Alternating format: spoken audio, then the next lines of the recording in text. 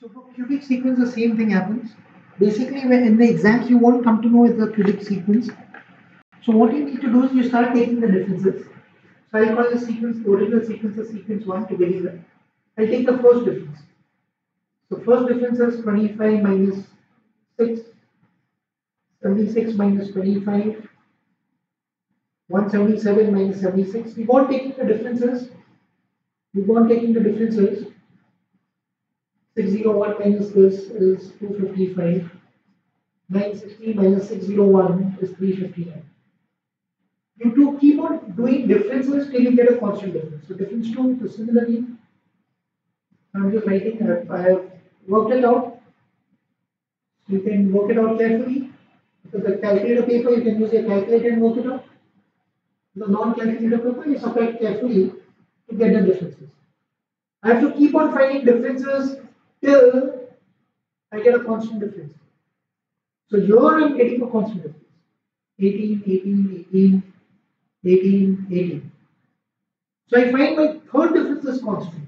So as my third difference is constant, this term, this sequence will have an n cube.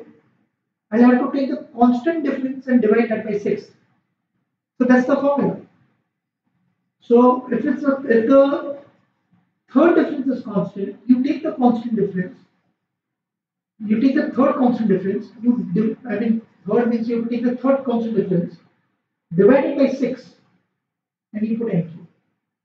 So for quadratic in the last video, we saw that we took the constant difference, the second constant difference, we divided by 2, and we multiplied the n square.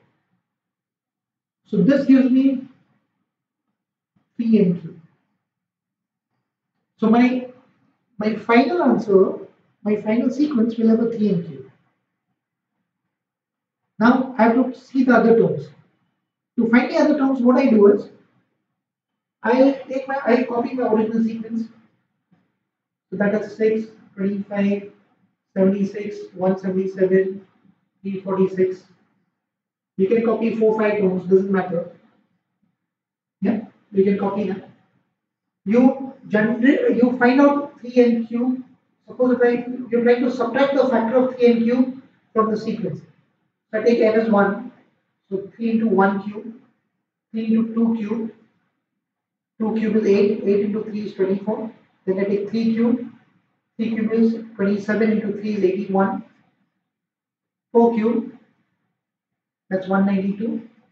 You can find a few terms. No need of finding this. You can find a few terms.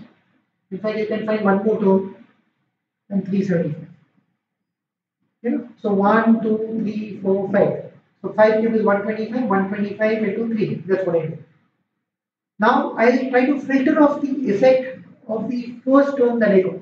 This is the term I got. I'll try to filter off the effect by subtracting that. So that's 3. That's 1. That's minus 5. That's minus 15. That's minus 29. You subtract that. So that's my new sequence that I get. So I get a new sequence by filtering off the effect of 3n cube. Now I treat this as a new sequence, my sequence 2, and I'll do the same thing. I'll take the first difference. You treat this like a new sum. So first difference 1. So this is 1 minus 3, that's minus 2. Take this difference, that's minus 6. Take this difference, minus 10. Take this difference, that's minus 14. You have to keep on differentiating till you get a constant difference. So difference 2. So minus 6, that's minus 4, minus 4, minus 4. Oh, so that's my constant difference. So if my second difference is constant, what will you do? You will take the constant difference, you divide it by 2 and you put your n square. So this will have minus 2n square as the second term which will be there. Now the same process continues. That means what will I do is I'll take my sequence 2 and I'll try to filter off the effect of minus 2n square. So I'll take my sequence 2, which was 3, 1, minus 5, minus 15, minus 29. I'll take the effect of 2n square, means I'll take n as 1, n as 2, n as 3 and put in this. So if I take n as 1, so minus 2, N is 2, 4 twos are 8, N is 3, 9 twos are 18, N is 4, 32, N is 5, 25, 50, minus 50, 32 this is. You subtract, you're trying to subtract off that effect of the minus 2n square. You subtract that, so you get 5, you get 9 because 1 minus minus 8 is 1 minus minus 8 is 9, minus 5 plus 18 is 13. You subtract, so minus and minus becomes plus, minus and minus becomes plus. So that becomes my new sequence. So you treat this like a new sum now. You treat this sequence as a new sum because we have filtered out this effect of this. So now you again take the difference. You take the difference 4, 4, 4, 4. My first difference is constant. If my first difference is constant, that means this will contribute to my 4n. This will contribute to 4n. Now the same thing you do.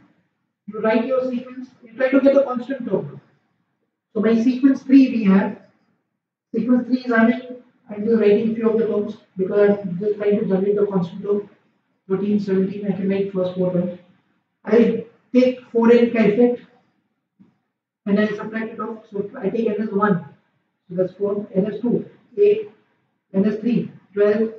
N is 4. 16. I try to subtract off this effect from it. So that's 1, 1, 1, 1. So that's my constant which is there. This is my constant which is there. So that means my quadratic sequence, my cubic sequence is 3n cube minus 2n square plus 4n plus 1. That's my cubic sequence.